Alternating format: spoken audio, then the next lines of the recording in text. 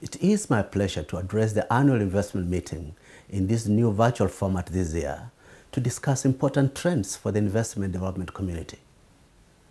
The COVID-19 has brought the length of supply chains and their resilience to the fore, but a trend towards reshoring was already well underway before the crisis.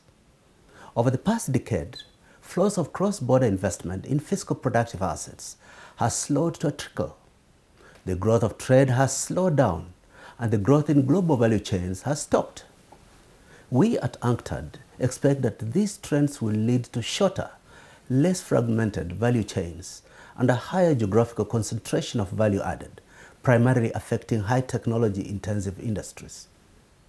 We also expect increased resilience on supply chain digitalization to also cause value chains to be more loosely governed, platform-based and asset-light, making value capture in host countries more difficult going forward. A major concern for developing countries in particular will be that access to and upgrading along the GVC's development ladder becomes even more difficult in this scenario. Regional economic cooperation, industrial policy, and investment promotion will therefore become even more indispensable for building regional value chains for the new normal we face beyond the COVID pandemic.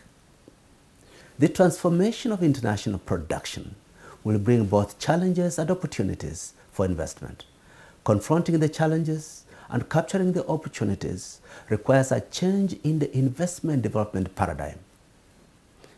From a focus on export-oriented efficiency-seeking investment in narrowly specialized GVC segments, countries will now need to move towards broader investment in production for regional markets and more investment in broader industrial bases.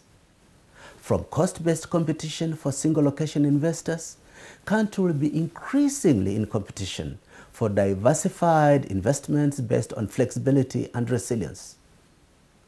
Going forward, the international production system will continue to play an important role in economic growth and development. But governments and business will need to quickly adapt to changing environment for investment. Meetings like the annual investment meeting organized by His Highness Sheikh Mohammed bin Rashid Al Maktoum, the Prime Minister of the UAE and ruler of Dubai, must continue to help set the pace when it comes to meeting these new challenges and charting a way forward for the investment development community as a whole. I want to thank you for your kind invitation to again address this forum, and I hope that the deliberations this year will help push forward the changes we need to confront head-on the new normal beyond the COVID pandemic. And I thank you for your kind attention.